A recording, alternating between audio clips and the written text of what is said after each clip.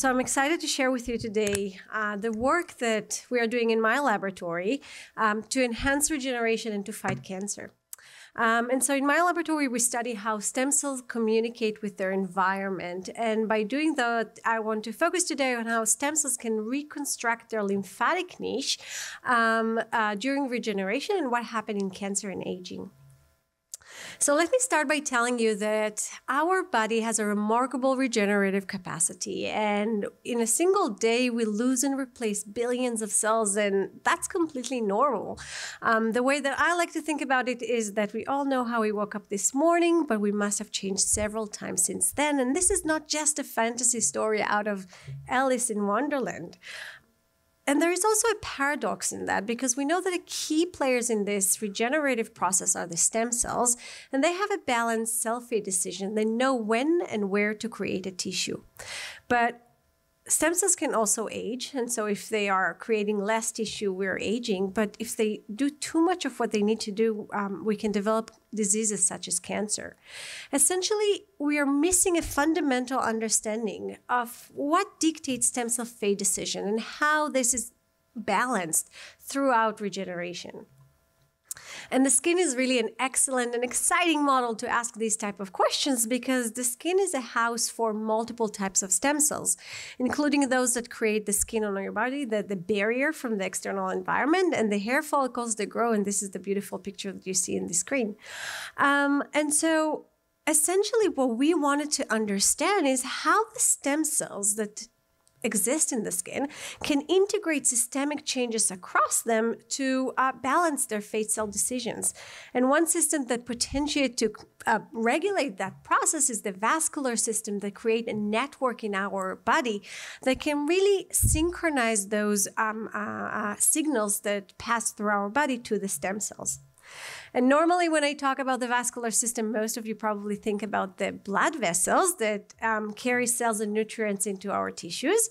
But we also have one more system, and this is the lymphatic vascular system. This system will drain excess fluids and macromolecules from the tissue back into the circulatory system. And so now I can really focus and ask how the vascular system coordinates the regenerative process in the skin. To do that, we use three-dimensional imaging and tissue clearing. And what you can see here in red are the lymphatic capillaries in the skin. And we were pretty much amazed to see how the lymphatic capillaries forming a niche for the stem cells in the hair follicle stem cells. We could also model that type of interaction and to visualize how the stem cells are nesting on top of the lymphatic capillaries when they are at the resting phase. So this is when the stem cells are basically not doing anything. They are existing in the skin and they are not growing hair at that point. So now we're going to take a virtual tour into our skin to better understand the nature of those interactions. What we noticed is that the lymphatic capillaries here in white are creating protrusions that emerge towards the stem cells and holding them together, kind of protecting them, doing something to them to make them quiescent or basically in the resting phase. So we wanted to understand why is that happening and why is that important. We started by profiling the stem cells themselves. So when we profiled them using either bulk RNA sequencing or single-cell RNA sequencing, we found something very remarkable.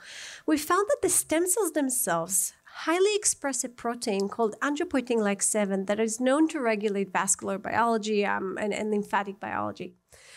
But it was only in the stem cells and not in any other cell type in the skin. And you can also see it very clearly in the single-cell RNA sequencing. And so the stem cells themselves secrete lymphoangiogenic factor. And essentially what we found is that the stem cells themselves in the hair follicle secrete angiopoietin-like 7 to control lymphatic behavior, to control how lymphatic will drain fluids and macromolecules. On the other hand, when the stem cells turn into their regenerative state, then they secrete other factor. They are switching their secretome to secrete angiopoietin-like 4, and that control reduced lymphatic drainage and an ability to control how stem cell fate decision will look like, whether they will regenerate a tissue or will not regenerate a tissue. And so essentially what we found is that we have a new niche cell component right now in hand that nobody have heard before. this is the lymphatic vessels, and that the stem cells themselves can shape their lymphatic microenvironment. But is it true to all of our tissues? Because what I showed you so far is that this is true for the hair follicle stem cells, but these stem cells act in cycles. They will either grow or don't grow hair, and this is why we see cycles of hair growth on our body. But some other organs, such as the intestine, is constantly regenerating all the time. Those stem cells in the intestine are constantly activated. So can it be that one niche, like the lymphatic microenvironment, rule or dictate cell-fate decisions in the intestine, in the skin, in a very similar way, even though their regenerative demand is so different? And so this is actually stemming from a very fun and important collaboration between gastroenterologist in Weill Cornell and computational genius in the lab of Dana Payer, where we were trying to understand how lymphatics in the intestine is working and informing a niche for the intestinal stem cells. So we first started to profile the vascular system in the intestine. And in red, you can see the blood vessels, and as expected, the intestine is highly vascularized, but we could also see that there is a very rich vascular network of lymphatic capillaries that reside just beneath the crypt where the stem cell resided. And so using, again, three-dimensional imaging, we could visualize and see how the LGR5 positive stem cells in the intestine, here in green, are nesting on top of the lymphatic capillaries also in the intestine, and that is happening across the intestine. No matter if it was the colon or the small intestine, that type of interaction was consistent all along. So why is that important here? Why do stem cells here need the lymphatics? So to understand that, we established a co-culture system where we can take the organoids that are forming in the intestine in vitro and to grow them on top of lymphatic capillaries. And the beauty is that in culture, those intestinal stem cells can form the crypt-like base and to differentiate. So we can measure or trace how their balanced cell-fate decisions are happening.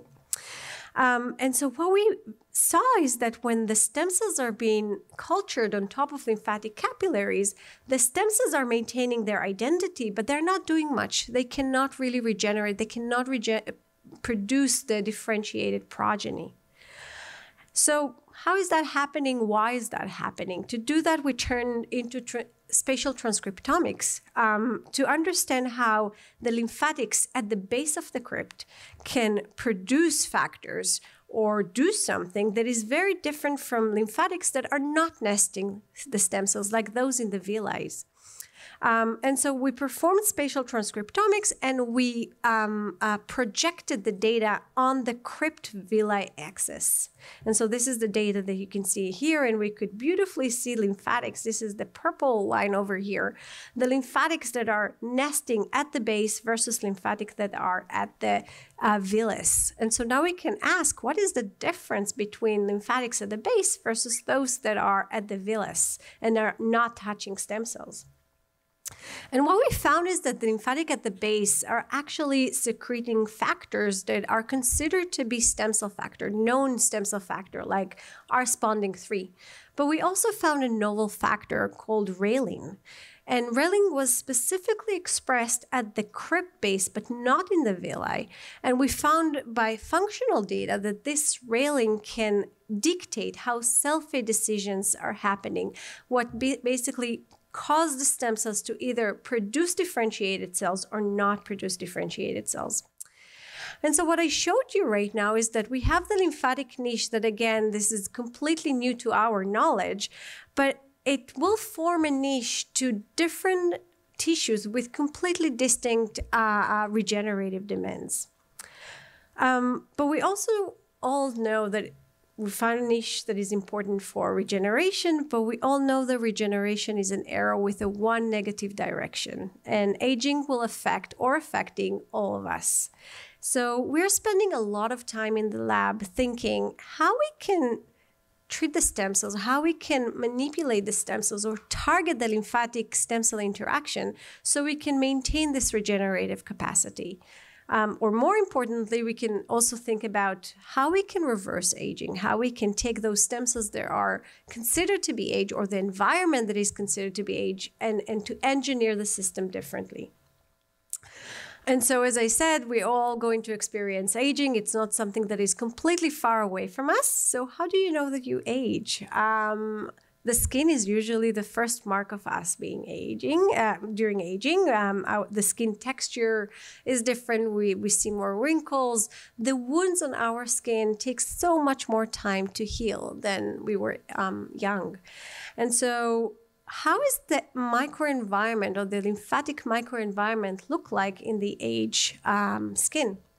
So that's a question that we were interested in. And what we found is that when we age, lymphatics are no longer maintain their structure. They're become dilated, they're dysfunctional, and they're no longer, you can clearly see that their structure is completely different.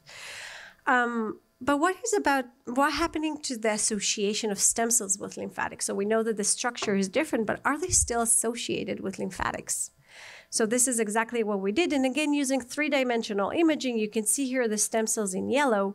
But we were amazed to see that the blood vessels that were considered to be the factor of aging are still highly associated with the stem cells, but lymphatics are no longer during aging.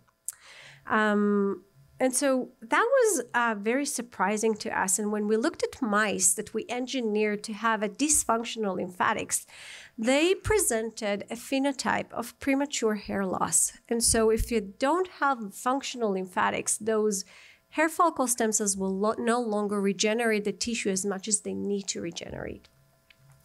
And so thinking forward, we know association right now. We know that excessive or insufficient lymphatic function can give rise to a variety of pathologies or regenerative pathologies, including delayed wound repair. I showed you that it's also associated with aging. And later on the road, we know that cancer cells are using lymphatics as one of the major exit routes from the primary tumor to seed metastatic diseases in distant organs. So what we really want to understand is how lymphatic, or what we want to do is to target the lymphatic stem cell interaction so we can enhance regeneration, but at the same time, we want to fight cancer, and we want to fight the ability of those cancer stem cells to disseminate through lymphatics. So how do we do it? How do we start to target that system? So we engineered mice that will have disrupted angiopoietin-like 7 expression, this factor that is expressed by the stem cells. And what we found is that, again, when we are not having this lymphoangiogenic factors that is secreted by the stem cells, lymphatics are no longer intact and they're massively dilated. So how the stem cell look like? What we found is that in these mice that have dysfunctional angiopoietin-like 7 secretion, specifically by the stem cells, the hair follicle stem cells started to develop hyperplasia. They became big. Their balanced cell-fate decision that we started to talk about were no longer there. You can see those big follicles.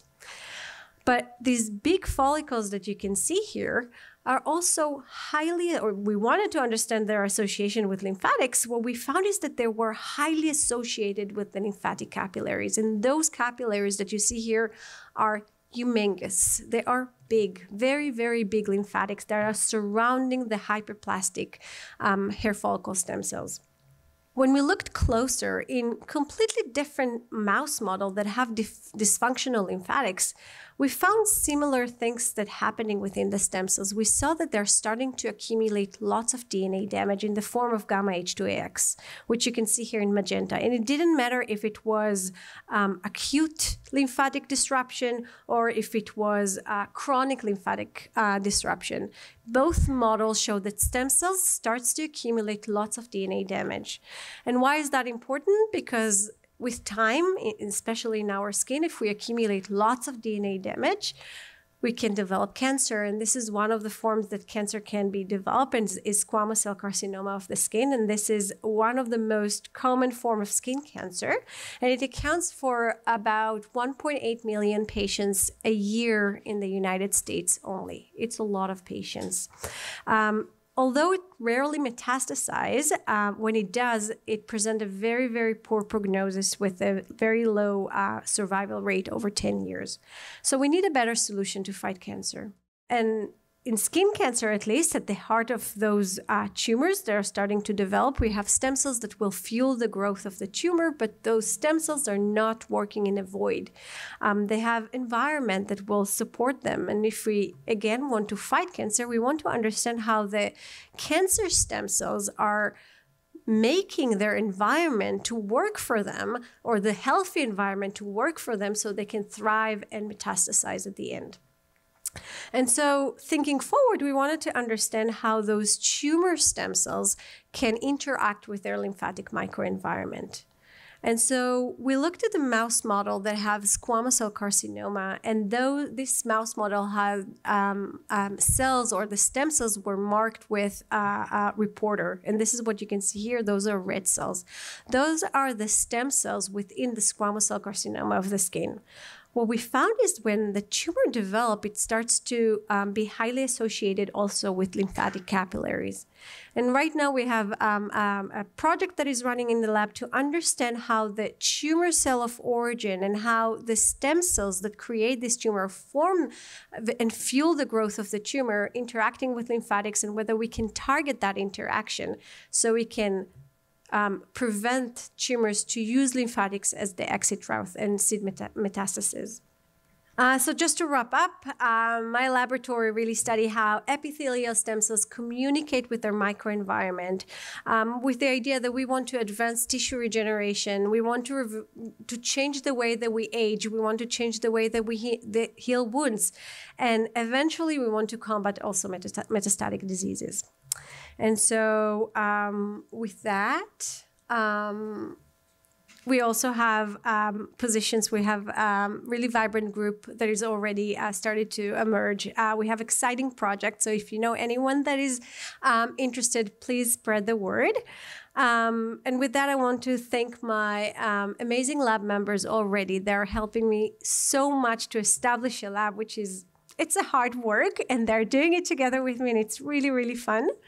My collaborators across the world, my funding resources that help to support the work that I've showed you today. And thank you so much for your attention. I think we do have time for a few questions. I'm opening up the questions to you. If anyone have questions. Yes, Kat. We've talked about this before, and I think Napo Ferrara had brought up these angiopoietins are actually unusual in their structure and maybe difficult to target. How are you thinking about angiopoietin like 7 and 4 in terms of restoring the balance? Yeah. So it's a good question. I think in general, this is the angiopoietin-like family. If we think about it, they're new to science. We don't know much about their structure. We don't know almost anything about their receptors. So scientifically, I think it's really hard for us to try to target it. But we are developing new tools and technologies that enables us now to CRISPR out or knock in those factors so we can manipulate their secretion. What we basically do, we are going to change or target the stem cell secretome, how the stem cells are taking advantage of their environment to make regeneration, so we can do it ourselves. So we're developing those tools, we're developing those technologies, but I think for your question also, we want to understand the mechanism. And this is very important for us to understand the mechanism, because the angiopoietin like 7 and 4 may be right in the skin, but not in other organs, for example. But if we understand the mechanism of how we manipulate what lymphatics needs to control stem cell behavior, then we can kind of bypass this product and do it. And these are things that we're constantly thinking of doing in the lab. Are people studying intralymphatic delivery of anti-cancer drugs for skin cancer? Is that something that people are looking at? Intralymphatic, can you please repeat again, Eric? Intralymphatic delivery of anti-cancer drugs. So great question. I think in general, what exists in the lymphatics, right? Well, what's inside of that? If you just look at what exists inside so we can target it or inject something into it, the traditional view is that what exist inside lymphatics is a trash. The lymphatic is kind of like the garbage trash of the body. It absorbs all the fluids, macromolecules that we don't need, and it's important for immunosurveillance. So all the immune cells that are eating all of those antigens will go through lymphatics and educate themselves in the lymph node. And so thinking about it, what exists there? Is there at all a differential or distinct kind of drainage ability so we can control what's going into lymphatic? Maybe we can target, for example, fat. We know that in the intestine, lymphatics are important, at least the villi, to absorb fat, and there have been reports that it's important to inhibit obesity. And so I think if we would understand better how distinct kind of regulation of drainage is happening, maybe we can target drainage, and maybe we can inject specific kind of molecules into the lymphatics that can kind of travel through the body. Because one of the things that I haven't shown in this work is that when we manipulate the lymphatics to become dysfunctional, the stem cells will no longer be balanced, but also synchronized regeneration will not happen. So one stem cells will no longer know about the other stem cells if it needs to regenerate a tissue or not. So synchronized regeneration is an important thing.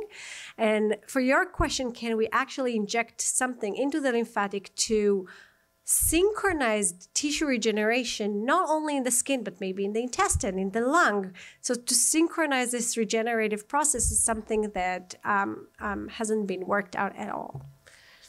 Yes. Hi, great talk. Thank you. I actually want to expand on something you said for synchronized regeneration. Yes. So have you ever looked into cellular senescence with regards to all of this? Because there's been mounting evidence, like in the Campisi lab and the Buck Institute, that the influx of cellular senescence is actually needed for synchronized regeneration of skin tissue. And there's also been a study in skeletal muscle where they did a single-cell RNA-seq, and most senescent cells are actually foreign immune cells infiltrating into the tissue to help repair it. So I'm wondering if you ever looked into that to see the underlying mechanism, if there's any interaction with these immune cells that are expressing senescent markers and in the lymphatic vessels. I love this question because I think in general we were talking about mechanism and how is that happening. Senescence may be one of the part of what exactly lymphatic is doing there to the stem cells. And one of the things that I find really fascinating is that it's a network, right? It's not only a mesenchymal cells that will nest the stem cells, it's a network that will exist across the tissue. If you think about the intestine, the lungs, or the skin, we have this as a system, as a network that can sample things and can deliver information from one side to another. And you're talking about senescence, so in the skin, that hasn't been worked out at all, but at least in the intestine, there's something very interesting. Because if you induce senescence in one spot, the other distant spot will sense it and become senescence as well, and nobody knows why.